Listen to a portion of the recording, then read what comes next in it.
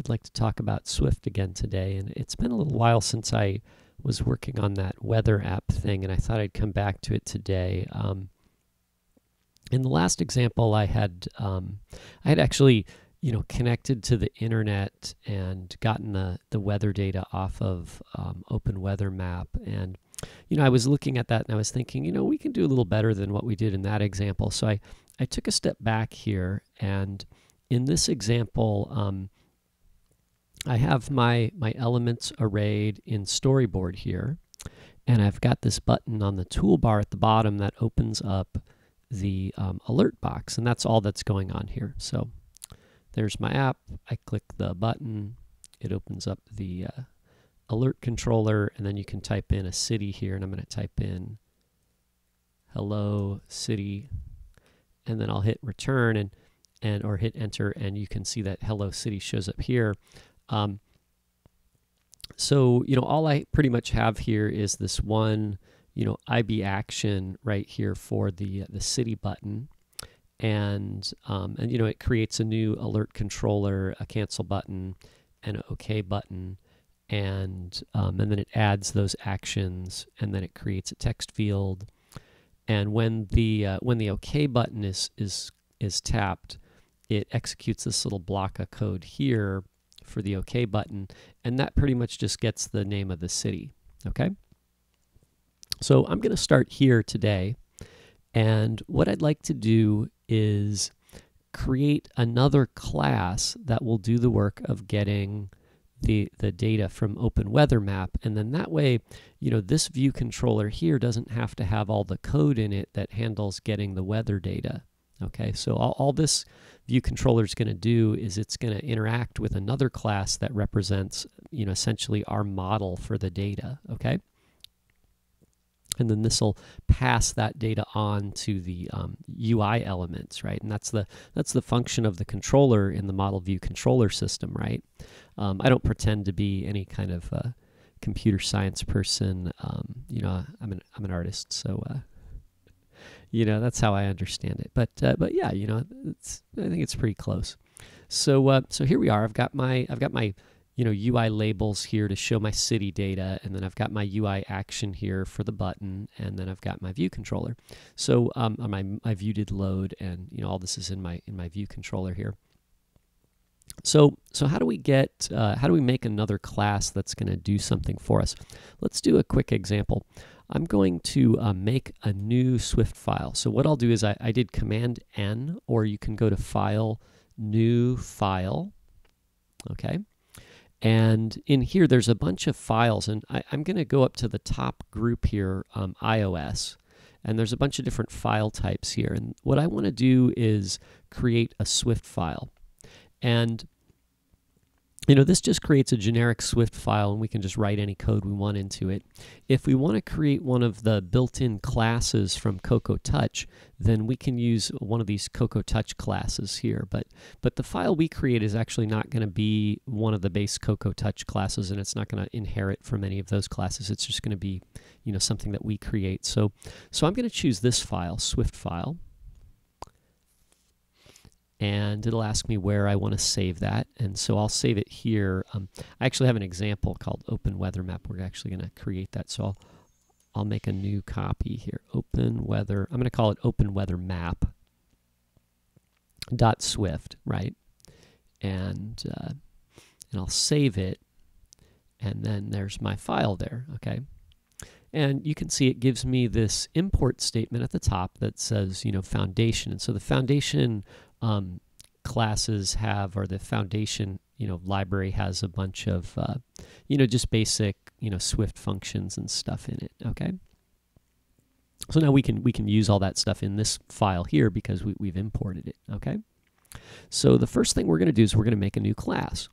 Okay, so a class is the template for an object. So what we're going to do is this class is going to define what OpenWeatherMap objects look like, and in our view controller, we'll create an instance of this OpenWeatherMap class, and then that view controller will have a copy of this class to work with. Okay, or an instance of it. Okay, and when you define a class, you use the keyword class followed by the name of your class, and then the code block or the curly braces, right? And I'm going to call this one OpenWeatherMap as the class name, okay? You can actually name the class anything you want. It's pretty much the standard system to name the class after the name of the file, even though they don't have to match. But it would be a little confusing if they didn't match, because you'd see the name here, and you'd think it was one file or there was one class in there, but actually there was a different class. So we should keep those the same. Okay, so now every class creates objects, right? It's pretty much the template or the blueprint for creating an object. And so what is an object, right? An object is I guess you could define it as a collection of variables and functions. Okay, so essentially inside this class definition, we're going to define variables, right? And then we might define some functions too. Okay, and you can have as many variables and functions as you like in here, right? And when we have a class or an object, if it has variables in it, we call those properties, right? So properties are variables that belong to an object, and if we have functions in an object, then we call those methods. So methods are functions that belong to an object. So here's our OpenWeatherMap object here, and I'm going to give it a couple properties. I'm going to give it a property called city name, right? And we'll call it, how about Barcelona, right? And then we'll give it another property here. How about, temperature? And I'll just put, 77 in there, okay? And we're going to add some more stuff later, right?